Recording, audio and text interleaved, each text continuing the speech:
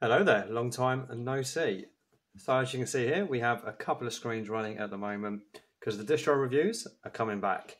Now, I know it's been a long old time, a couple of years in fact, that we've really even been on the internet at all doing any kind of content.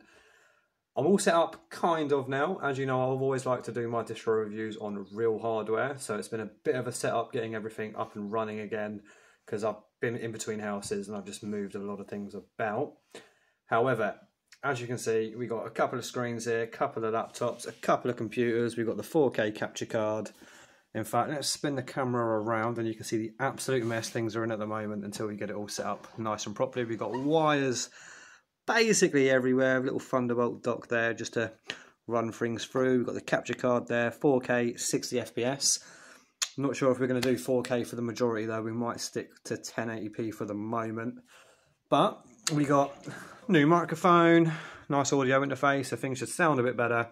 Now, we're not running that off at the moment, we're just on the phone right now, but I just thought I'd give you guys a little quick update video to let you know the distro reviews are coming back and you'll have new videos soon. I'm probably going to maybe release a video just about what I've been doing, why I haven't really been doing any content online before that, but then within the next couple of weeks, we're going to get back to the whole couple of videos a week and just check out some Linux distributions together. And I'll be honest, I'm quite excited, so thank you for watching, and as always, we'll see you on the next one. Bye-bye.